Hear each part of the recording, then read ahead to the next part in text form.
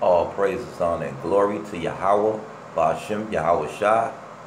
And that's Yahweh is the name of the Heavenly Father, the Father of all spirits. Yahweh Shai is his only begotten Son, who the world ignorantly called Jesus. And I want to say double honors to the elder apostles, the great millstone who rule well. Salutations to the Akim out there in the gaps, pushing this truth and sincerity.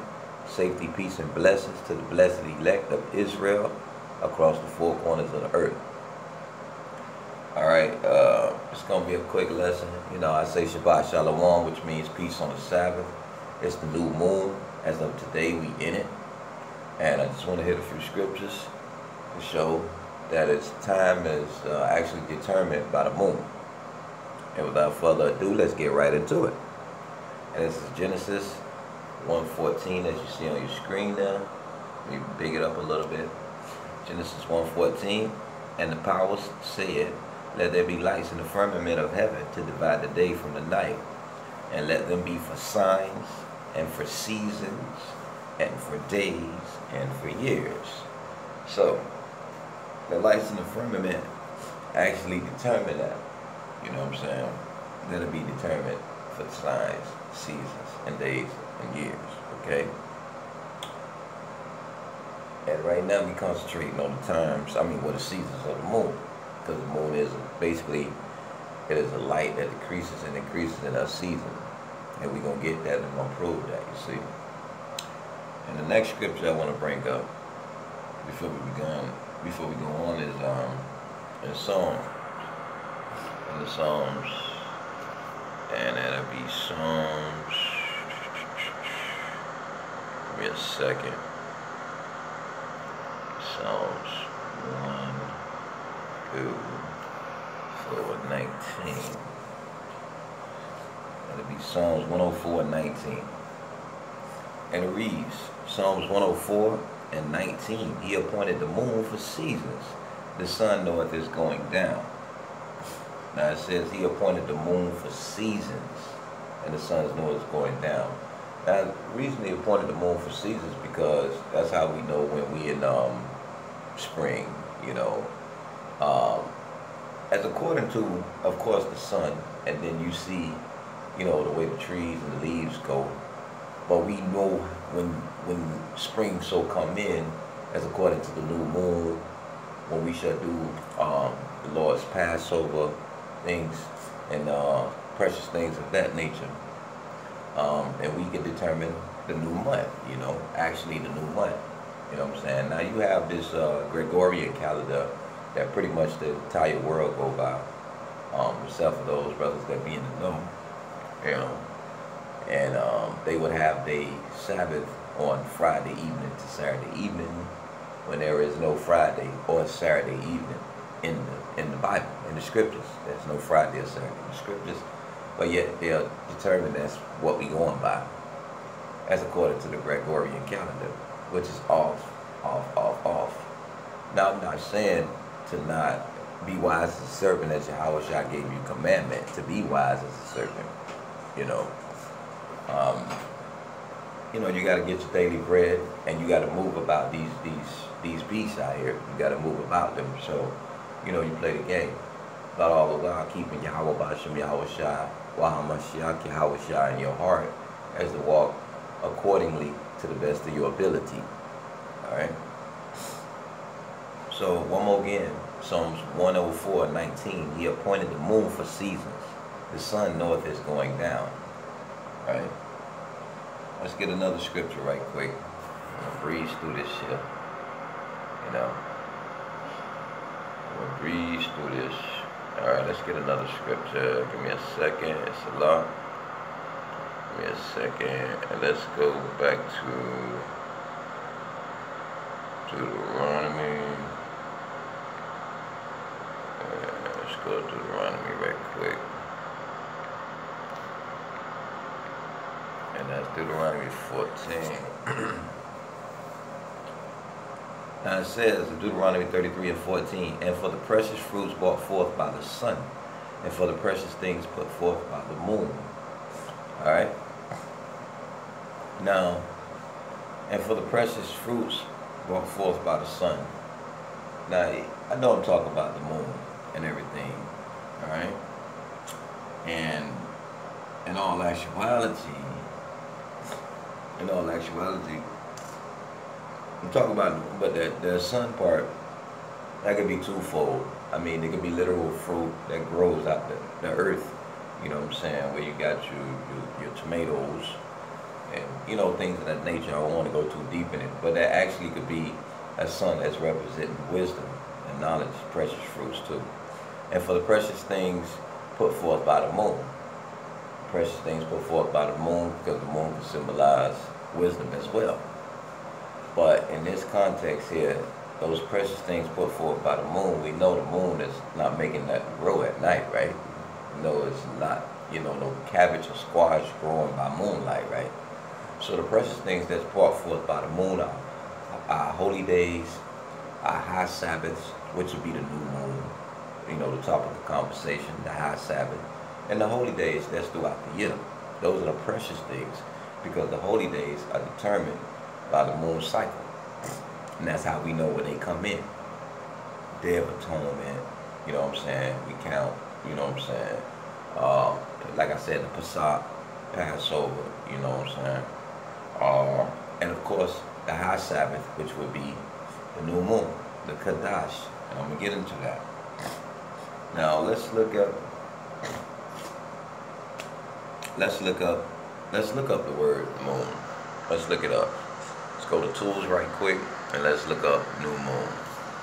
And that's I don't know if the guy would say it. Let's see if he'll say it. Strong's H3391. Yerach. Salaki.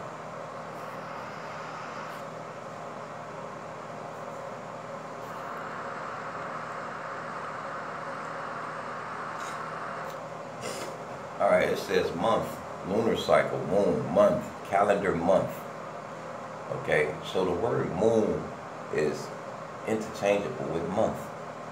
Alright, now the Lashwan Kadash is not no Iraq, it's Kadash, alright? Kadash. Alright, and Lashwan Kadash, Lashwan meaning tongue, Kadash meaning holy tongue. The pure tongue, the Paleo Hebrew, if you like that. So you see the word month is interchangeable with moon. And we'll go a little more on that. But I want to bring out this other scripture, and keep that in mind. I want to bring out this other scripture in the Apocrypha to prove that it's such. And let's go and get that. And it says right here, I'll start at verse 5, and this is Ecclesiasticus, known amongst the brethren as Sirach, by the prologue, but Ecclesiasticus 43:5. Great is the Lord that made it, and at his commandment runneth hastily. He made the moon also to serve in her season, you know, made for seasons, right? For a declaration of times, and a sign of the world, for a declaration of times. Declaration of times. So the moon declares the next month. The moon declares the time of the month. The moon declares the middle of the month, you know. And when you go outside, before I move on, when you see no moon in the sky, you don't see a sliver, okay? Like the Edomites like to tell you. When you see no moon, is the new moon, all right? Not even a slight crescent. No moon is the night of the new moon, all right? The 7th verse.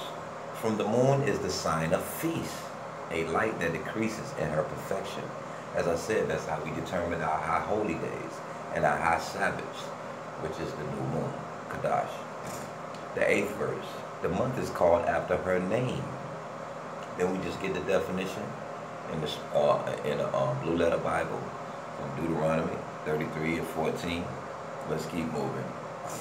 Increasing wonderfully in her changing, being an instrument of the armies above, shining in the firmament of heaven. All right, and that's pretty much it on that, you know.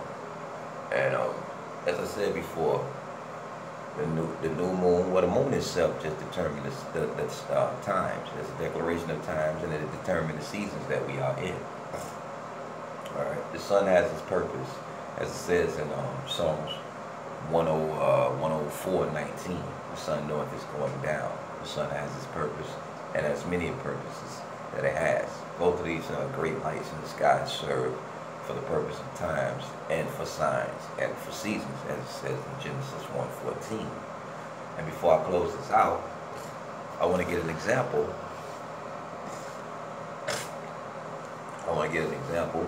As I brought up this definition. It says the month is called by her name back in Ecclesiastes 43rd chapter, right? And just one more again on this definition, and I might bring it back up. Month, moon. So it's interchangeable with month, a new moon, Kadash. I know you're rock.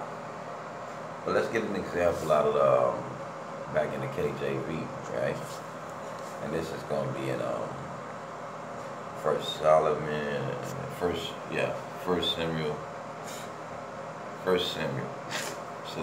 Samuel, the 20th chapter and the 5th verse.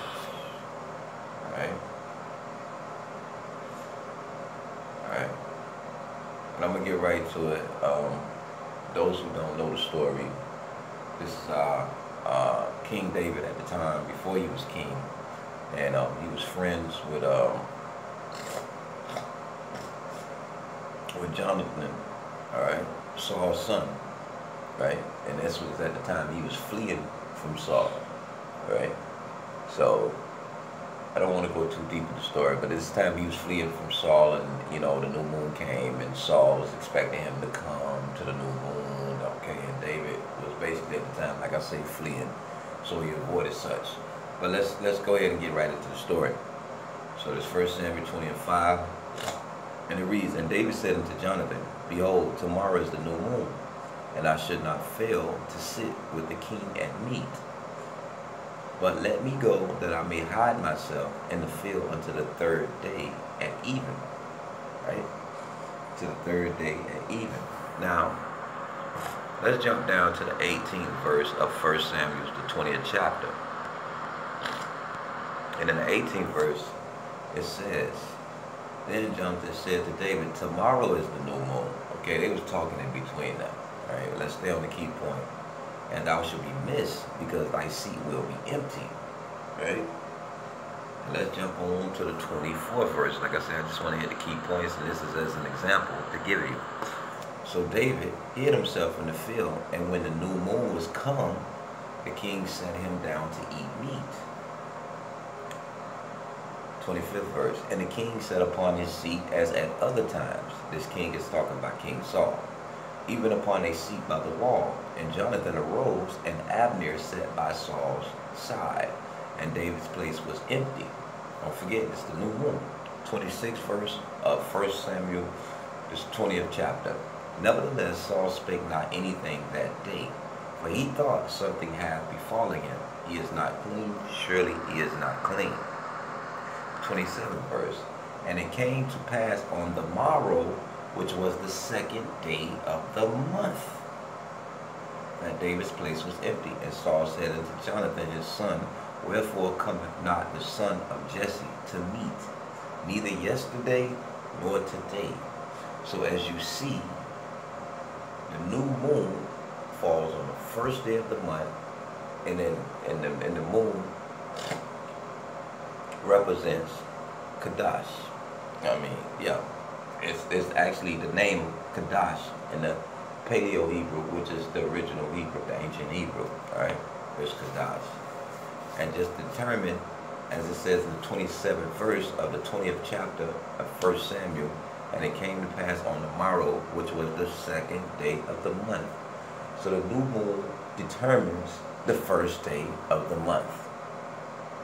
Alright, let's go into this word right quick, and let's see what it says as far as month. Oh, that's one word, day of month. Oh, okay, day of month. Let's see, now that's actually the word, the new moon, monthly. That's actually the word right there, Kadash. Cause they said, let me see what they'll say. How they gonna say it? Strong's H2320. Chodesh. Kodesh.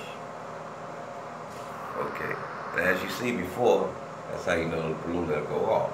Because it's supposed to be Kadash, Kodesh, Kadash, Kodesh. You know they're going to turn it to their Yiddish. But you see the new moon, monthly. Alright? Well, I hope this was edifying, you know, to the people it's supposed to be edifying to. I want to say all praises, honor, and glory be unto Yahweh, Ba'ashem, Yahweh Shah. Double honors to the elder apostles, a great millstone who rule well. Salutations to the Akio, out there in the hedges, pushing this truth and sincerity. Safety, peace, and blessings to the blessed elect across the four corners of the earth. Shalom.